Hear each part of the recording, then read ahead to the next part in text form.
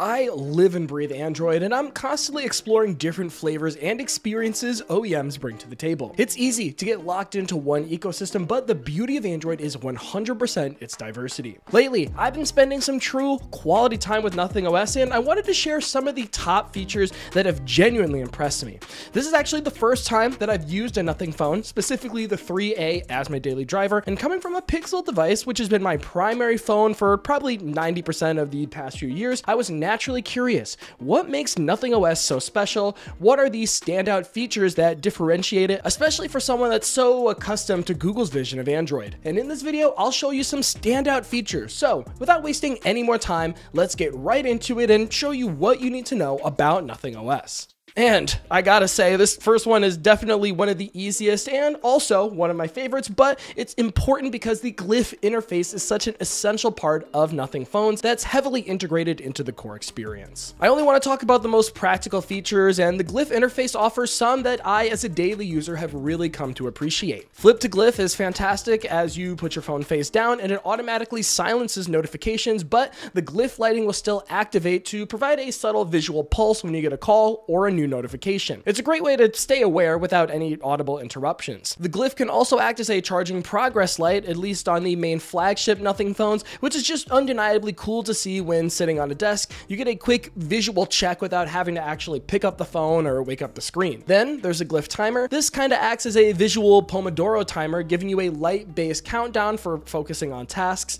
And while it might not be super practical for all day, everyday use, it is really cool to have the music visualizer feature on where the glyph lights react to the sound being played from your phone. I will say though, it can be a bit distracting, so I definitely don't keep it on all the time. Thankfully, there's a quick settings toggle where you can enable or disable it on the fly, which I use all the time and I find it super helpful. For instance, if I'm driving in the car at night, I will 100% have this feature on, but during the day in a brighter environment, I'll switch it on for a more fun, dynamic feeling effect. And that is really just scratching the surface of what the glyph interface can do, but those are some of my favorite use cases. It's a testament to how Nothing is thinking differently about hardware and software integration, and I gotta say, it's one of my favorite parts of this OEM.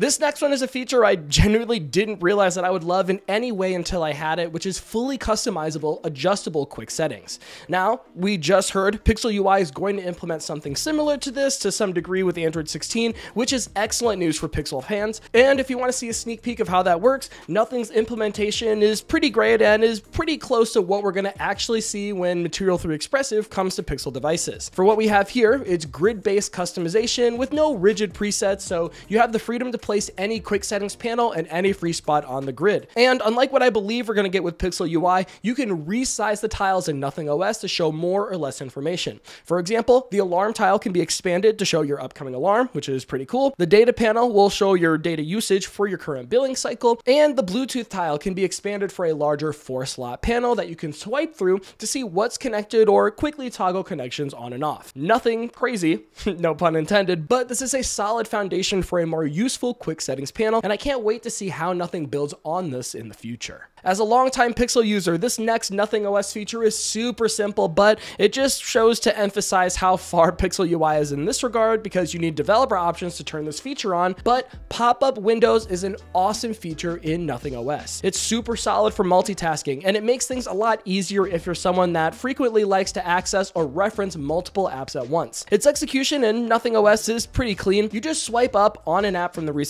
menu as you normally would, but then you can continue to drag and drop towards the top of the display to enter this pop-up window UI. What you get here is a compact, resizable window that you can use for quick reference or interaction, whatever the situation calls for. Minimalizing it will tuck it up into a little quick access bubble that you can drag around your screen, also keeping it readily available. As I mentioned, it's really useful for quickly accessing a specific app or having information overlaid on top of another. I will say, a lot of skins also have this feature, and they're probably more fleshed out on other operating systems, but having this as a native, easily accessible feature in Nothing OS is a welcome addition, at least to me. This next one is something I really wish Pixel devices had more prominently, and apparently it is coming in a future Android update, but in the meantime, I have to give Nothing props for their implementation of lock screen widgets. This is really useful because you can see and interact with a selection of widgets right on your lock screen without needing to fully unlock your device. This translates to quicker access to information that is important to you and specific controls. But the biggest thing you need to know is that they also show data on the always-on display, which is a nice touch as well, offering at-a-glance info at any moment. In terms of functionality, you can currently only add from a preset selection of widgets that Nothing is curated, but they do cover the basics pretty well. For me, I have the Essential Space widget, which we'll talk more about in a minute,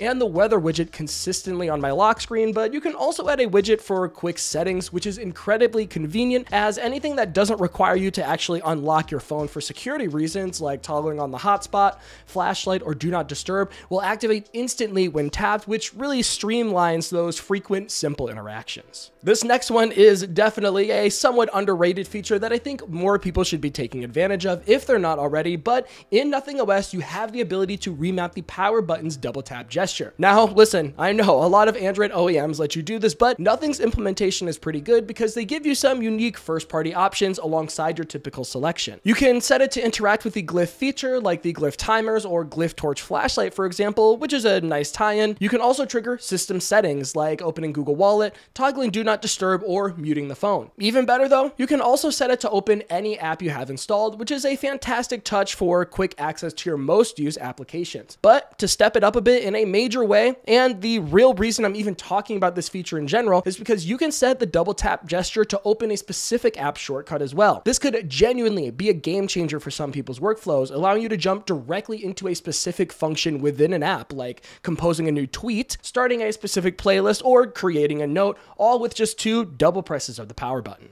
Screenshots are another aspect of Nothing OS that I do appreciate because they've put their own spin on it in a few important ways. For one, you can set a gesture for 3-finger swipe down to take a screenshot, which is just a super intuitive, fun way to interact once you get used to it. But if you press and hold with 3 fingers, it activates a selective screenshot mode, allowing you to crop around a specific area that you want to capture. This is super slick, and it's definitely worth knowing how to use consistently, as it often eliminates the need to crop your screenshot afterwards. But something even cooler is that you have some expanded options for regular screenshots. One is integration with ChatGPT, accessible via this little eye icon. Tapping on it will automatically upload your screenshot to ChatGPT, where you can then ask questions about its content or get summaries. It's a cool integration, but with Google's own Gemini offering almost the exact same capability directly within Android, this is more so a matter of which AI assistant you prefer. And a somewhat hidden but very useful feature here, there is a dedicated blur markup tool in the screenshot editor. So instead of awkwardly trying to use the blackout tool to obscure sensitive information, which, by the way, I've seen many people not do this successfully, you have a dedicated blur function that works pretty well and provides a much cleaner, professional look. Finally, Pixel devices already have some features that do touch on this to some degree, like the AI-powered organization within Pixel screenshots, but Essential Space on Nothing devices serves a similar purpose of intelligent content aggregation, while also having a lot of potential for growth in the future. Effectively, Essential Space is Nothing's take on an AI-driven hub, giving users an environment where they can store and organize images, audio, and text. And then the AI analyzes and organizes this data for you to access and act on later. It's able to summarize the content of screenshots, summarize information from articles that you save to it, and provide details like opening times and locations from a saved Google Maps listing. It can also transcribe and summarize information from the voice notes that you record into it, and within the camera app, you have the option to send images directly to Essential Space as you capture them. Furthermore, if there's an actionable reminder detected within the content that you save, like a date or a specific task, you'll receive a notification about it at a later, more relevant time. Overall, it is a strong start, at least to me. It's interesting to have an extra dedicated button for this on the Phone 3a, although I personally wish it did a lot more in its current iteration. Don't get me wrong, I do like the concept of Essential Space more than the actual feature itself in its current state, because I feel like it can't really do too much right now. I know Nothing is a new company when it comes to this. I know they're still working on it, but it does need to cook a little bit more. And also, I do have to mention this, it seems like a real missed opportunity that users users can't remap this dedicated key. I feel like this would just give people more utility and allow them to customize their device as they see fit, which to me is always a positive. I don't really like forcing users into a specific feature, especially if they personally don't find it useful for their workflow, and it makes the device feel a little bit more restrictive than I'd like it to be. But regardless, I'm genuinely intrigued to see how nothing expands on Essential Space in the future, and hopefully down the road they make that dedicated key actually worth it, not being able to be remapped. So my friends, there you have it, a look at some of my favorite and most interesting features within Nothing OS, particularly through the lens of a longtime Pixel user, and that's something that I feel like you should keep in mind. As a Pixel user, it's been a genuinely refreshing experience daily driving the Nothing Phone 3a. There's a clear and distinct design philosophy here, not just in the hardware, but deeply embedded in the software interactions, and there are some genuinely thoughtful additions that enhance the core Android experience in a few unique ways. Yes, of course, no user interfaces without its quirks and areas for potential improvement, but for a company that's still relatively new to the operating system game, Nothing is undeniably bringing some fresh ideas to the Android landscape, and I'm excited to see how Nothing OS continues to mature from here on out. But those are just my thoughts, and I'm gonna close it out here.